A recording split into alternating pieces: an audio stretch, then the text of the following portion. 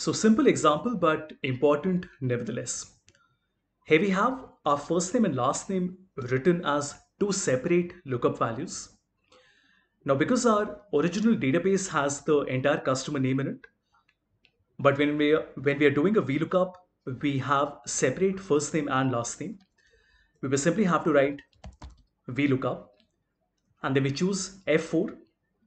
We concatenate a space because there's a space between the first name and the last name, and then another and then we choose the last name. So this entire F4 and a space and G4 becomes our lookup value. We are searching in column B to D. The result is in column number 3 and it is an exact match, which is false.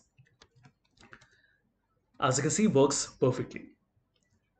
So like I said earlier, not a very difficult example to wrap your head around, but important to know nevertheless that you don't really need to come and put a formula first to concatenate the first name and last name.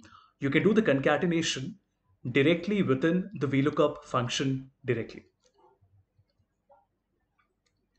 This is how the final formula looks.